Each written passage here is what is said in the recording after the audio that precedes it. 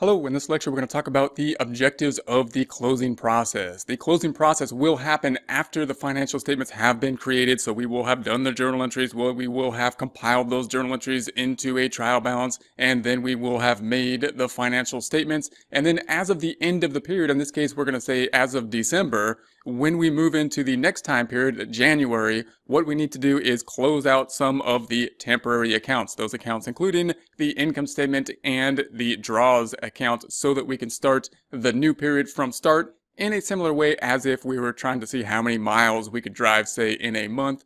If we wanted to then end December and then see how many miles we're going to drive in January of next year, then we would have to reset the odometer. That's what we're doing here. We're basically resetting the odometer. The odometer in the case of the financial statements being the income statement accounts, the draws accounts, those temporary accounts. So if we look at the adjusted trial balance as of the end of the time period is December 31st. In this case, we see that the accounts up top, the assets, the liabilities, and the capital accounts, those are accounts that are going to be permanent accounts. And then everything from draws, the revenue, and the expenses, those are going to be the temporary accounts. These accounts down here from draws, revenue, and expenses, those are the ones that we need to make zero. So as of January, we need to make those zero. We need to reset the odometer on those accounts. We can also think of that in terms of the balance sheet. Remember, the balance sheet is as of a point in time, meaning those are the permanent accounts. So we can see all the assets from the trial balance are listed here on the balance sheet, as well as the liabilities. Then in the equity section, we only have this one account called owner's capital. It looks like this owner's capital over here, but it's not the same number. Why? Because this owner's capital represents the amount as of a point in time.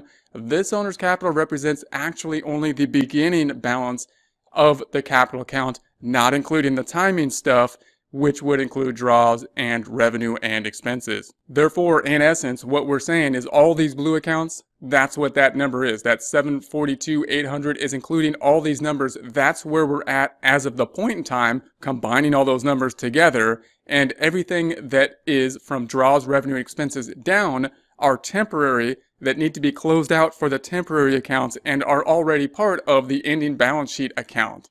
We can also see that in terms of the financial statements. So we can see that the net income on the trial balance is the credit of the revenue minus the expenses, the 88,980. That's represented on the income statement. This income statement is a temporary account. That's like our odometer type account that we're going to reset to zero. The entire income statement as of January 1st, first day of next month, will be zero. There won't be anything there because we haven't started. Just like when we start a new race and we're trying to see how many miles we're going to go, it's starting at zero as of the next time period.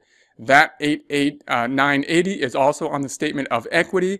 The statement of equity is, in essence, a temporary account as well, meaning we have the beginning capital, that's the permanent part of it that was from last time period, plus what has happened during this time period, meaning net income, and then we've got that draws, the two temporary items.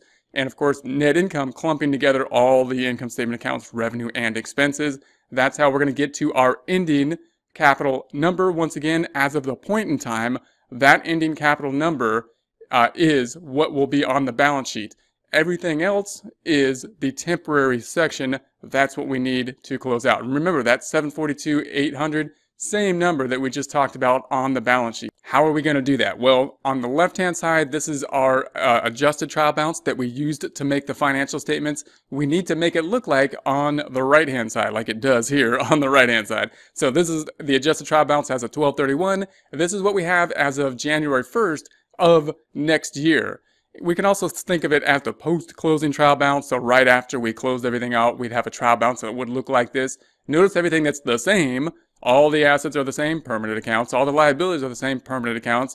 And then the equities, the capital, is a lot larger here on after we've closed it than it is over here. That's because, of course, we took all these numbers, we crunched them together, and we put them over here. We can see that two different ways. We can calculate that two different ways. We can say, how did we get to this 742,800?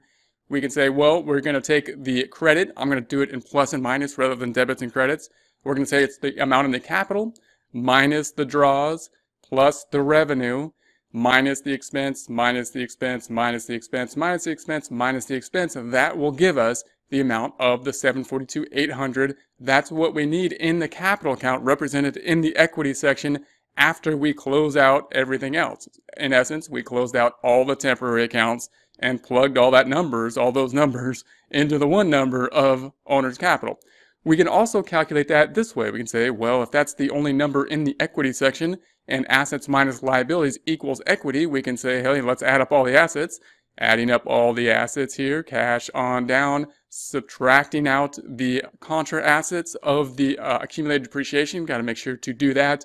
And then we're going to subtract out all the liabilities, and that will then give us the same number. That's 742,800. So again, we can think of those in two different ways. And of course, that 742,800 we have seen before, that's the number that was on our balance sheet as of the end of 12/31.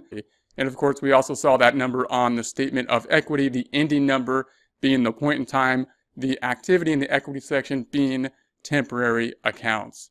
The question then is, how are we going to get here in terms of just logistics, the journal entries? What are the journal entries going to look like? How do we get from something that looks like this to something that looks like that?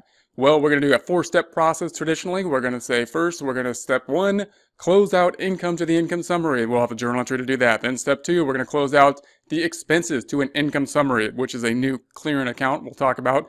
Step 3 is going to be to close out the income summary to the capital account, and step 4 will be to close out draws to the capital account. In essence, what we're doing is making a journal entry. We could make one large journal entry basically closing out this trial balance to the capital account. However, it's traditional to do in this kind of 4-step process, and we'll discuss why next time.